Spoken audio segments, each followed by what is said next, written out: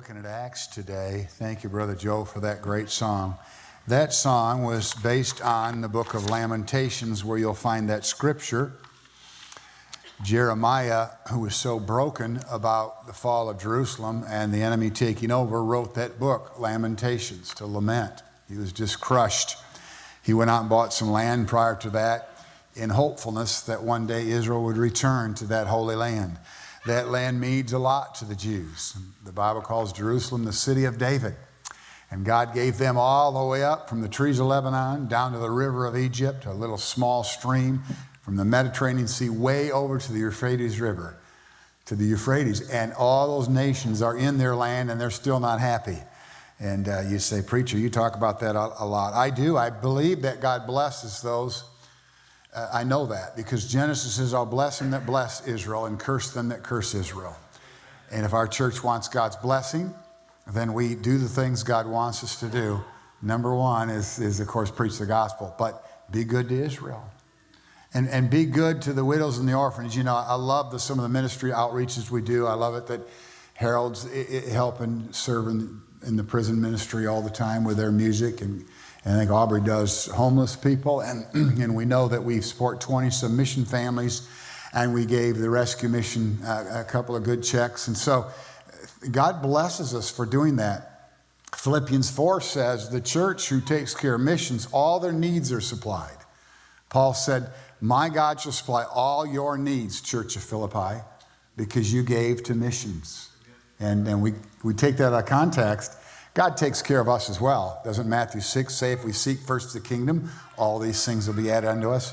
You say, Pastor, are you going to preach? Yes, I will. And looking at Acts chapter 8, I told a story about a drunk last week. I thought, well, this would be another good week for a drunk story. Drunk's walking along. He's got one foot on the curb and one foot in the gutter.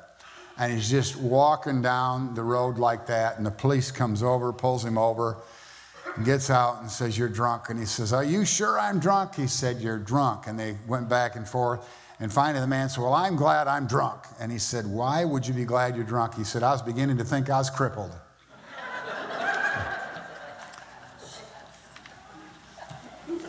I was given 2 joke books this year for Christmas. If that's not a hint, I don't know what is. And it was my own son that gave them to me. Anyway, we know that to transition into this message, great persecution and great lamentation. We just talked about the book of Lamentations was wrought in the church because Stephen was stoned and the persecution was intense. But the joy was that preachers began to leave Jerusalem because of the persecution, and the gospel spread all over, and churches were started, and it was just great. People were saved and healed, and the result ended up being great joy.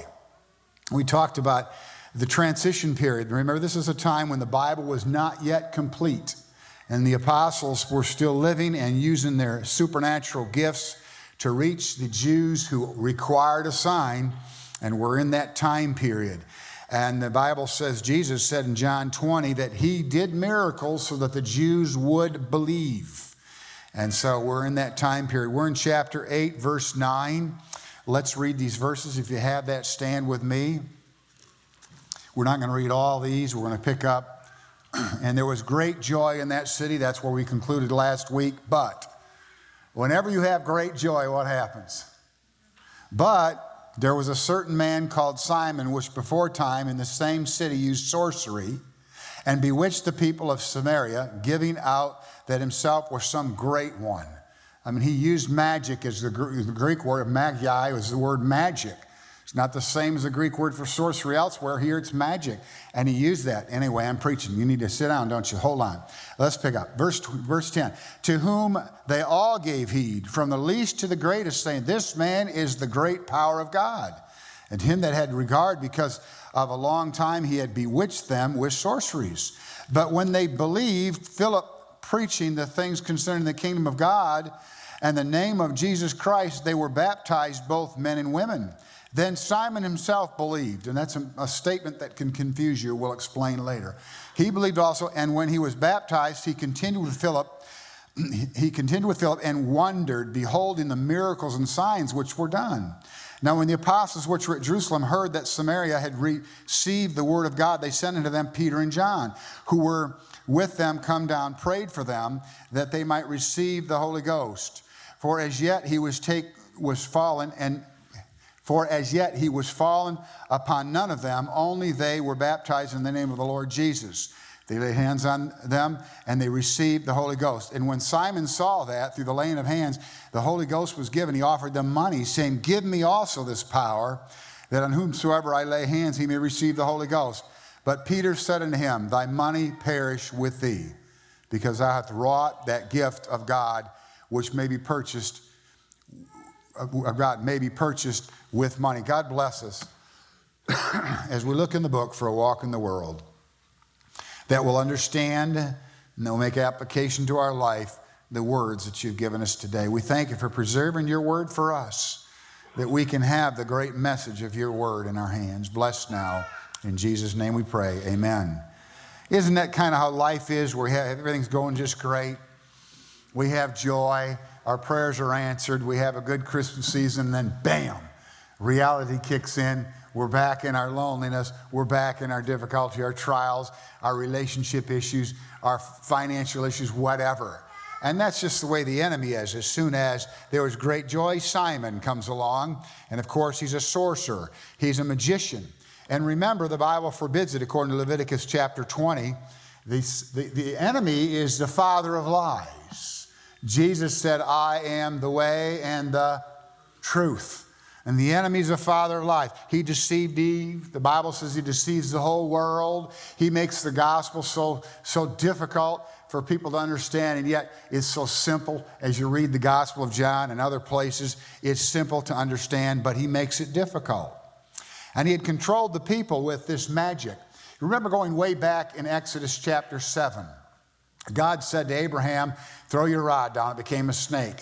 And with that rod, he would perform all those plagues by the power of God. What did the magicians do of Egypt? They imitated him on a small scale. Deceived people into thinking they had power. But theirs was a sleight of hand. It was magic. I remember years ago, I was working at a health spa. And now you probably want to think, well, he needs to go to one now. And I was a fitness instructor.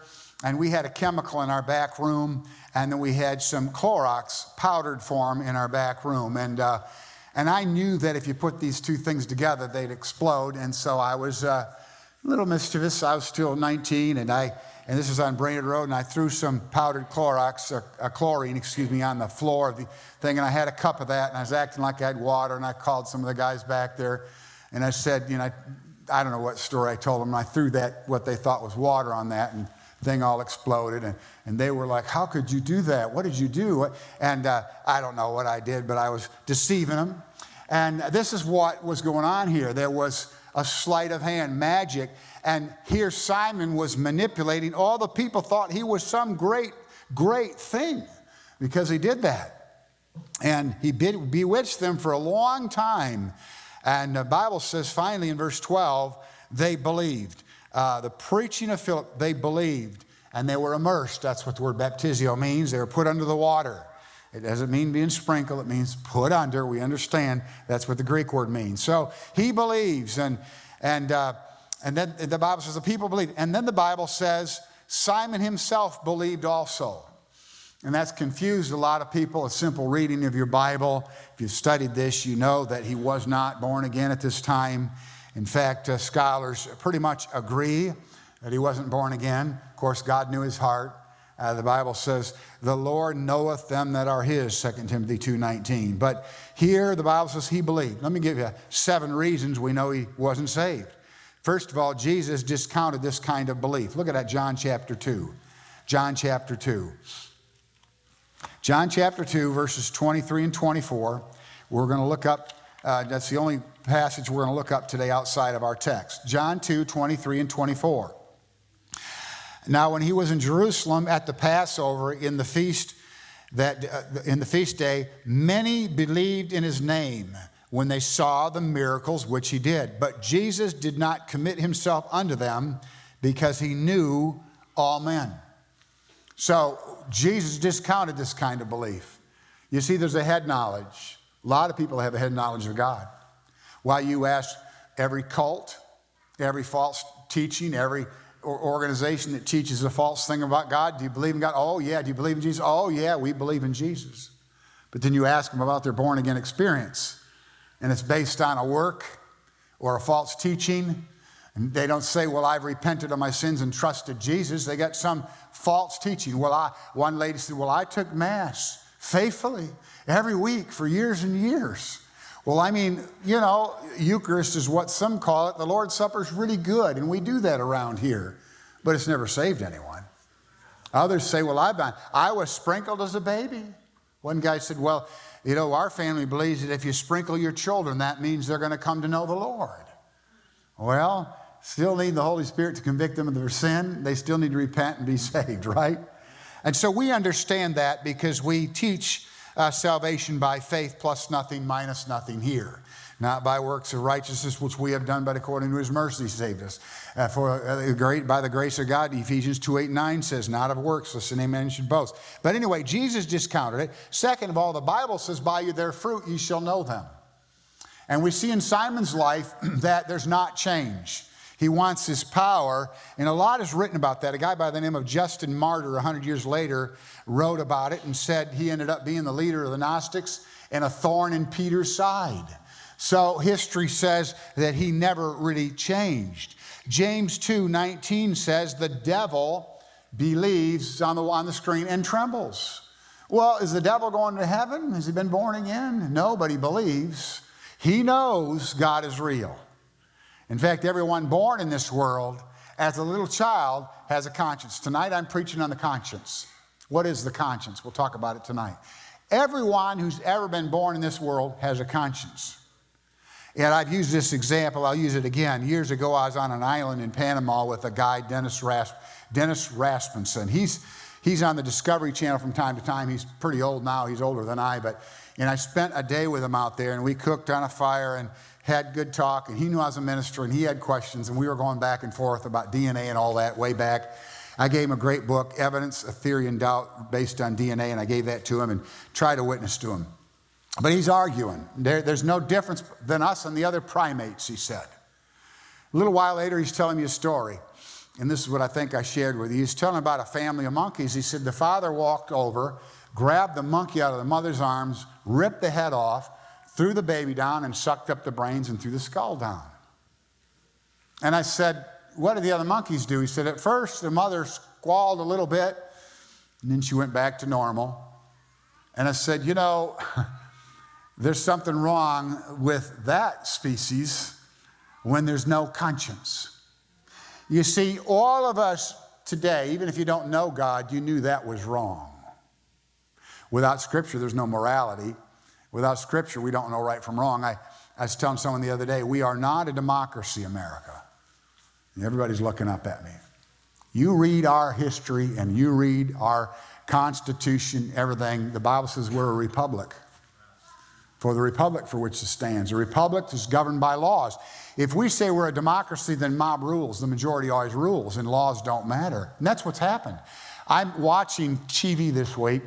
When you get old, you do three things. You eat, sleep, and watch TV. I'm joking. And I haven't seen many married couples kissing on TV on advertisements. Seldom do you see a married couple kissing. But they had an advertisement for some AIDS medication. Here two guys, several times are kissing. I'm about to throw up. And I'm thinking, this is what's happened to our society. We say God doesn't exist, and the Bible says in the beginning, everyone's born with a conscience, and they believe somewhat that there is a God, and then we just ignore our conscience. It gets seared, and our conscience is not relevant in our life anymore because we ignore it. And then we become people without a conscience, and we become like the people described in Romans chapter 1. And I said to Dennis, there's your proof that monkeys don't have a conscience. Because the other monkeys would then later produce monkeys with this same male monkey after he did that. It wouldn't work in our society because we have a conscience. Even as children, before we know God, we know right from wrong, don't we? Remember before you knew the Lord, you were 5 or you were 6 or whatever you were, and you disobeyed mom and dad, and you knew you were wrong. We'll talk about the conscience tonight because I'm way off the subject. But Peter then goes on here in verses 18 to 23 to rebuke all this, and we're going to study that. But he rebukes this whole idea of him being saved. He says in verse 20, he says, your money's going to perish with you. John 3:16, same word, perish. And so he rebukes him. Also, we know that he was still in bondage. Look at verse 23. For I perceive that thou art in the gall of bitterness and the bond of iniquity. So there's several reasons. Also, Simon in verse 24, he fears judgment. He remained a heretic. No change in his life. You see, a lot of people are like Simon. They believe right here, but there's never change here. When God, the metamorphosis takes place in our life, there's a supernatural change. We don't go become a butterfly, but we become a new creation. Because God changes us. We don't look any different on the outside. The change is within. And so here, Simon, he wants this supernatural power, and he follows Philip, it says here in the text. He begins to follow Philip in verse 13. He believed, he followed Philip, he wondered, he noticed, he beheld, he noticed the miracles.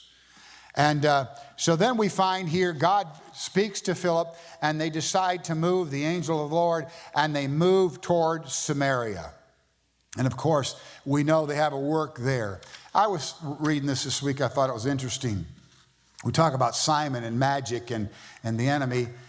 Living in Panama, I'd seen firsthand the evidence of demon possession. I mean, it's more prevalent over there because they're a little behind in some things, and they're fooled more by the enemy. I think we're more saturated with Scripture in America. But in Africa, on the coast of Malabar, there's over 4,000 temples dedicated to evil spirits. There's over 3,500 temples dedicated to false gods. And in the heart of the East Indies, men worship demons as deities, and they have for centuries. The Hindus do. They worship all these different deities, and people live in fear. And they teach that anyone can have demonic power, including poor people and people that don't have much. They can still cast spells on other people. So once in a while, a plague will hit the area, a natural disaster, a storm, a sickness, and the medicine man is called in. He comes in, and he figures out who's to blame, and he'll figure this out, and he'll say, well, it's Chuck there. Chuck's the reason, and they take Chuck out and either burn him or drown him. That's what they do, because the medicine man said he's the one. Innocent people are killed. Everybody lives in fear. Isn't that the way the enemy wants it, though? And when we yield to him, Chuck Swindoll said there's no truce in the invisible war, no rest and relaxation for Satan's army, and there's not for God's people either. We can't let our guard down. We can't let our guard down. We have to be careful all the time that we listen to the Lord and follow his word.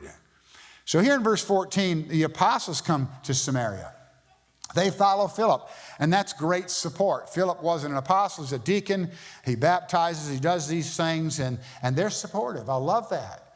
Now, it's interesting that John comes because remember what John wanted to do in Luke to the Samaritans. He wanted to burn them because they rejected Jesus. He didn't like those half-Jews. And so he certainly changed in time. And the Bible says here that they came and they followed him down to Samaria to minister. And we know that it says they laid hands on people. And the Bible says when they were come down, prayed for them that they might receive the Holy Spirit. For as yet he was fallen upon none of them, only they were baptized in the name of the Lord Jesus. So they were immersed in water, but they didn't have the Holy Spirit. Now remember, this is still the apostolic era. You still see them laying hands on people for them to receive the Spirit. You don't see that after 10:44 of Acts. You never see that in the New Testament epistles. The Bible tells us now, but as many as received him, to them gave he power to become the sons of God, even to them that believe in his name. And then Galatians 4:6 says, and because you are sons, God has sent the Spirit into your heart. We don't tarry. They did in Acts 2, waiting for the power of the Spirit. We don't tarry. When we trust Jesus Christ, the Spirit is sent to our heart. Romans 8:9 says, if any man hath not the Spirit, he's none of his. And 1 Corinthians 12:13 tells us we're all baptized by one Spirit into one body. The moment you get saved, you're part of the family of God. Don't be isolationist. We're not the only Christians in Rossville. Christians all over this place. You can have some good relationships because you're part of the body of Christ. You're a part with other people and from other denominations. If you think only Baptists are going to get to heaven, I have news for you.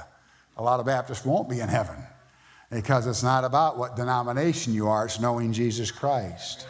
And so here we know that they're laying hands on these people. And then in verse 18, drop down. And when Simon saw that through the laying on of the apostles' hands, the Holy Ghost was given, he offered them money. He said, I want to be able to do that. Well, he'd been a magician. Now he sees the real thing. He didn't want to continue with his magic because he saw something way more powerful. But his motives were wrong. His heart was wrong. And Peter lets him know. Give me also this power, verse 19. Give me this authority is what the word really means. The Greek word here is not dunamis, it's not dynamite. It's a word meaning authority. And let me say this too. When we look at words and their meanings, how words came into be, our word dynamite came from the Greek word dunamis. But when you receive the Lord in your life, it doesn't mean you're going to explode. If you're expecting that kind of experience, that's not what's going to happen. His power is supernatural, and it resides in you in the form of the Holy Spirit, the presence of the person of the Holy Spirit. But don't expect that. Verse 20, but then Peter said unto them, all these great transitional words, but Peter, thy money perish with thee, because thou hast thought that the gift of God may be purchased with money. You know, I've pastored over the years lots of people. In the military church, I pastored had 6 pilots in my church in Okinawa. You know, all of them had a lot of rank, made a lot of money. I've had a lot of commanders in my church, never had a general. Had a full colonels, but never a general. But I have felt as a pastor, I could not cater to them, or in the civilian churches I've pastored, to the wealthy any more than to anyone else in the church. I just think being a respecter of persons is wrong. And here, Peter told them, you're going to perish. Your money. Money's the root of all evil. How many times do we hear about churches where a wealthy person is part of the church? And boy, they run the church. We've heard that. It's not happening here, by the way, where you're going with this pastor. I don't think we have anybody like that. But my point is this. We have to be governed by God's leadership, not by things and money. And I joke with people. When I was in college, I was a senior, and actually as a newly married guy, and this is a joke, but the story's true. My pastor called and said, would you like to be our youth pastor? And I didn't ever really want to be a youth pastor. I'd been one. I was one in a church as a volunteer, but I didn't feel that was my calling. I wanted to go to missions, to military. And he called, and I said, oh, well, that's interesting. I'll pray about it. He said, well, the pay is $70,000 a year. And I said, Mary, go pack the bags while I pray about it. And that's true, but I didn't tell Mary to pack the bags. I wasn't interested. And there's been times churches have contacted me, and I don't care. You must know I'm not here for the money. You were broke when I came. Amen. But if money is the governing principle in our lives, something's wrong in our lives. If decisions you make are all about the dollar, you're making the wrong decision. I mean, we understand we have to pay bills. And we try to get raises, and we try to, work hard to pay our bills and set our future up, but we have to learn to trust in the Lord. If you're worried about your pension, you're sinning by worrying. Trust in the Lord. If you walk into God's house on Sundays and you're all down because you're struggling to pay bills, get up. Those bills are God's responsibility as much as yours. Unless you went out and got in debt and hurt yourself, I understand that's a different story. But most of you who struggle financially, you realize that God always takes care of your needs. He promises that. Seek ye first the kingdom of God, as I quoted earlier, and his righteousness. And he'll add all these things to you. What are the things? Food, clothing, and shelter. Here's a man who wanted this power. He was willing to pay for it. Peter wasn't going to have anything of it. He wasn't going to have he said, your money perish with you. You're going to hell.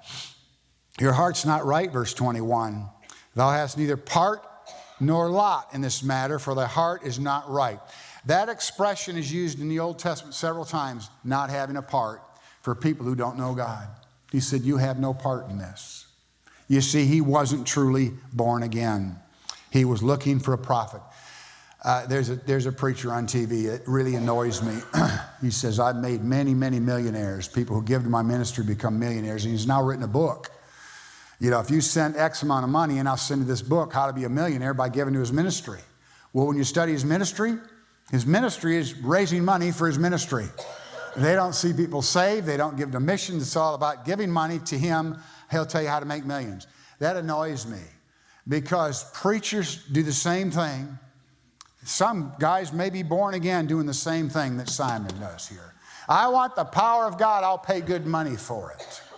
Listen, if you want the power of God, you yield to God. Quit looking at what you might get out of it. And how many times have I've got a note here. Twice in this auditorium, people came up to me who said, I want to be saved. And I took them through the gospel salvation plan, and they prayed a prayer. Hadn't seen either of them back. A lot of times people are in trouble. They have problems. And, I want to be saved today to get out of my trouble. But I'm not going to come to church. I'm not going to read my Bible. I'm not going to do anything for God. I just want to get out of the trouble I'm in, so I'll make this decision for God. God sees right through that. Remember, he said in John, we read it earlier, a lot of them followed him because he could do miracles and what he could do for them, obviously. But God didn't commit to them because he knew their heart. Heart's just a metaphor for our inner man, our conscience, but our soul, the Bible even talks about our bowels. God knew them and didn't commit to them. Folks, if you're here today, God knows your heart. And he says to him, you're in a gall, literally poison of bitterness. Moses in Deuteronomy 29 says bitterness is a result of idolatry. Bitterness is a result of sin. Every time you see someone who's bitter, now Simon's bitter, but I don't know the reason he's bitter, but I know he's got a lot of sin in his life. He wants power for the wrong reasons. But how many times do we see people eaten up with bitterness? Eaten up, why? They don't forgive. How many times did I talk about forgiveness? When I was here before, Joe and Shirley and others, you talked about forgiveness like every service. I'd preach a different text, go right back to bitterness. Forgiveness, because people don't forgive. They want forgiveness from God, but they don't forgive anyone else. And what does the scripture say? If you don't forgive others, he doesn't forgive you. A forgiving church, a church of grace, is what I want us to always be. Listen, you will get hurt. You will get hurt. People do you wrong, I understand that. But fear of judgment here. He feared judgment, but that's not repentance. Simon said, I perceive that thou art in the gall of bitterness. Peter said, in the bond of iniquity. Then answered Simon and said, I pray that the Lord, that none of these things which you've spoken happen to me. He feared reprisal. He feared the judgment that Peter pronounced. But he never find him ever repenting of his sin. I'm certain there are always people. The Bible said there'll always be tares amongst the wheat. There'll always be wolves in sheep clothing, and church will always have wolves amongst the flock. And the devil will use them to try to stir up trouble. It's always going to happen. As long as the enemy, the prince and power of the air, Satan, is alive and well on planet Earth, he's going to hinder the church at every turn. You know what the Bible says? The gates of hell will not prevail against the church. We're part of the body of Christ. And we know that we're on the victorious winning side. The enemy wants to destroy us. He'll bewitch. He'll use magic to deceive us. He'll do everything he can. He'll just hinder our walk. He'll blind us to salvation because he hates us. He hates Jesus Christ. Jesus said, don't be shocked if he hates you. He hated me. Don't be shocked if the world persecutes you. They persecuted me. Listen, in the last days, we need to stand on the Lord Jesus Christ, on His Word, and stand against what's right. And we need to reach lost people in our world and quit getting caught up in all the things we're caught up in. More people are, money, a root of all evil, as I said earlier. More people are concerned about their money or their pleasure today than they're concerned about God. Seek first His kingdom. You live a righteous life, you'll never be forsaken. God will take care of you because He's God and His Word is always good. Let's pray. Lord God, we thank You for Your Word. We thank You for stories like this, sometimes difficult stories, because we see Simon, who had every opportunity but could not get it clear in his head that it wasn't about power and money and impressing people. It was about changing, and he wasn't willing to change. God, You're the change maker because You sent Jesus Christ to change us. And I pray for those here today, and there may be some that say, you know, I'm somewhat like Simon. I'm not working magic, but I see some of the similarities in my life. I don't know Jesus Christ as my Savior. I want change in my life, but I don't know if I'm willing to follow the Lord Jesus Christ. And I need to take up my cross today and follow Him. And I need to be a better person by living for Jesus Christ. And I don't know your hearts, but God does. I just pray, God, for these hearts, that they'll be right. If there's anyone here not saved, they'll come forward to be saved, as our altars are always open. Bless us now in Jesus' name.